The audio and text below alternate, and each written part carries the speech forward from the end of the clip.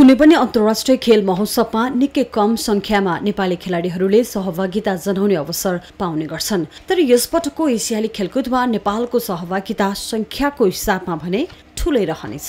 नेपालले कुल 29 खेलमा सहभागिता जनाउनेछ। नेपालका तर्फबाट 185 जना खेलाडीले सहभागिता जनाउनेछन्। नेपालबाट यति धेरै खेल र यति धेरैको संख्यामा खेलाडीले एसियाली खेलकुदमा सहभागिता जनाउन लागेको सम्भवतः यो पहिलो पटक हो। नेपालको कुल सहभागिता 300 को हाराहारीमा रहनेछ। अहिलेसम्म नेपालले जति पनि एसियाली खेलकुद खेलेको छ त्यसमध्ये यसपटक प्रदर्शन अहिलेसम्मकै सबैभन्दा राम्रो हुने विश्वास राष्ट्रिय खेलकुद परिषदको छ। भदौ 2 गतेदेखि 17 गतेसम्म चल्ने यो प्रतियोगितामा 40 खेलका 465 विधामा प्रतिस्पर्धा हुनेछ।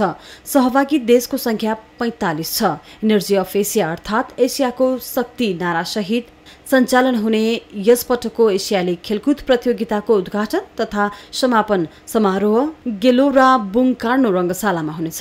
4 वर्ष अघि दक्षिण कोरियाको इन्चोनमा अघिल्लो संस्करण सम्पन्न भएको थियो, जहाँ नेपालको लागि एक मात्र पदक करातेमा बिमला तामाङले दिलाएकी थिइन्। न्युज 24 टेलिभिजनका लागि टिभी जर्नलिस्ट प्रियालक्ष्मी कार्कीको रिपोर्ट।